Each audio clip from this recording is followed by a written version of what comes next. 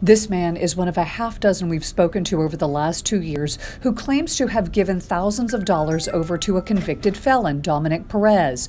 Perez is accused of posing as an auto broker and taking large deposits on exotic cars that really never existed. We exposed him last year and the sheriff's office launched a criminal investigation. He's been on the loose all this time, but just this week, well, the sheriff's office caught up with Dominic Perez in Riverview. Now he's facing grand theft and fraud in 3 different counties.